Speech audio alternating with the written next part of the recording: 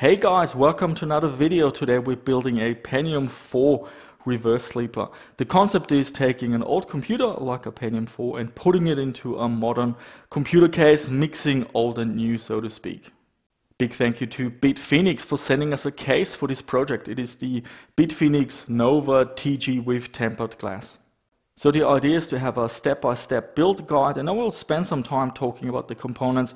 We're gonna start with the motherboard. So this is the motherboard we're using. It is the 8-bit IC7. Really good motherboard for the Pentium 4, socket 478 with the Intel 875 chipset. We've got DDR dual channel memory, AGP Pro, but we're only going to use a AGP video card, 5 PCI slots, SATA, ID, floppy, it's all there. The Northbridge cooler was in bad shape, so I got one of these aftermarket heatsinks off eBay. With the processor, we've got a wide range of options. I really like the ones with the Northwood core. This chip runs at 3.4 GHz. It's got an 800 MHz FSB and 512 kilobytes of level 2 cache. And the way you install them, there's a little triangle here, and there's a triangle also on the socket.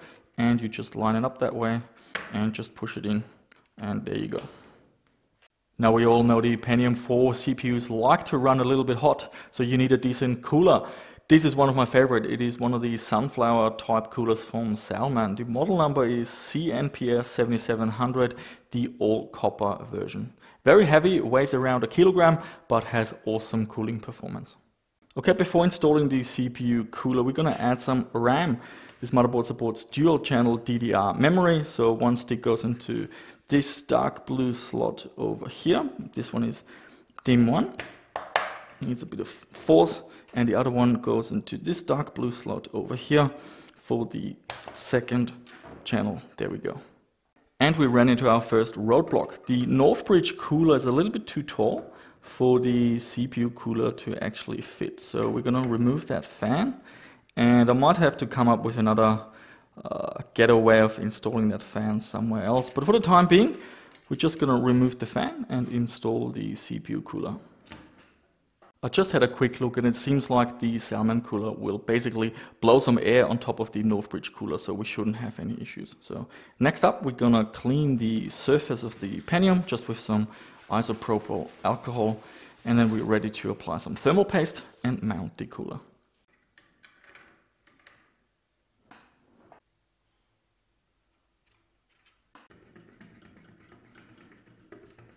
And that's all done. Now we're just gonna hook up the fan, and we're good to go.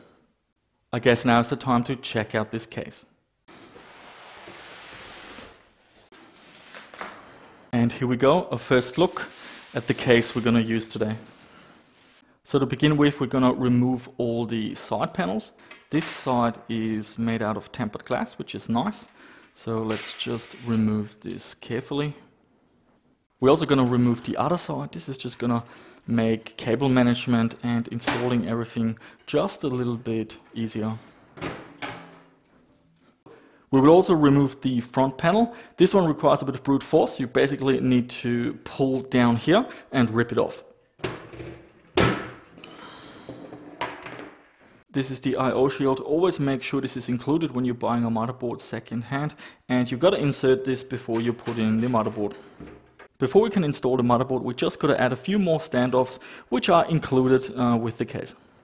So that looks pretty nice. I just got to screw it in. I also routed the CPU connector in advance. It's a modular cable. This just makes cable management a little bit easier if you do it now. Okay, next up we're going to install the optical drive. There is a quick release on this side, and there's another one on the other side, so it's really straightforward. And then we just slot in the optical drive like that. I went with a black one, so that should be giving us a nice contrast with the white front panel.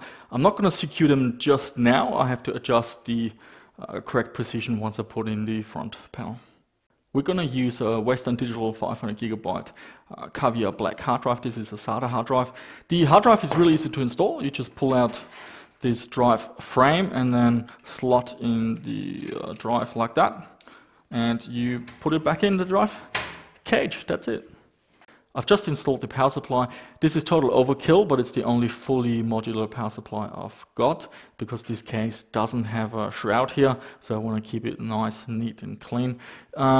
I had to flip it around because the 8-pin CPU cable is a little bit too short to make it all the way. Usually I put it the other way around with the fan pointing down. Next up we've got the graphics card, and this is a real classic. This is the NVIDIA 6800 GT. We're also going to add a sound card. This is a Sound Blaster X5. I believe this is the extreme music. Supports EAX, CMSS 3D and all that good stuff.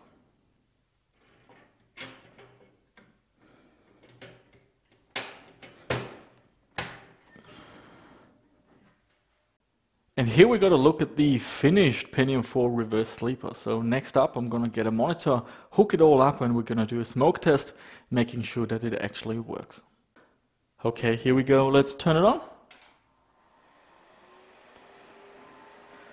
So that's all powering up nicely. We should get a post beep any moment. There we go. The LED lights also work. I've got the power LED as well as the hard drive LED. So the processor is getting detected. Pentium 4 3.4 GHz with hyper-threading. We've got 2 gigs of RAM, and it should also pick up the hard drives very soon. I had to swap out the hard drive. The 500 gig black didn't get picked up, so we're using a 160 gigabyte also from Western Digital, and that's working fine. And I'm booting off the optical drive now. It is the Windows XP Service Pack 3 installation CD, so I'm going to install Windows, the drivers of course, some benchmarks, some games, and we're going to check out what this machine can do.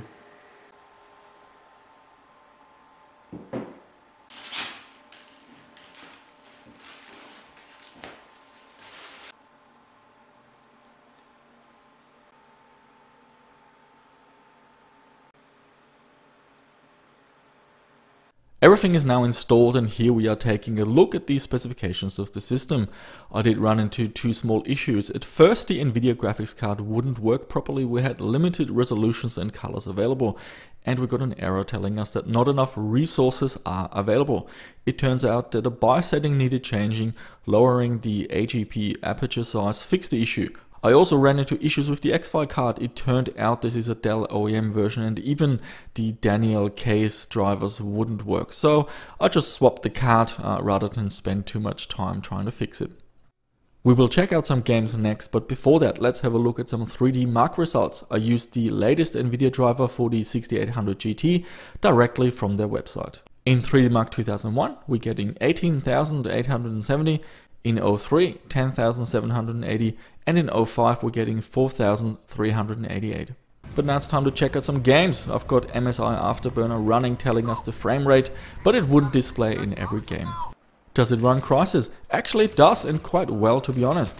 We're running at 1024 by 768, and yes, the details are all set to low, but we are getting smooth frame rates, and at least the beginning of the game is quite playable.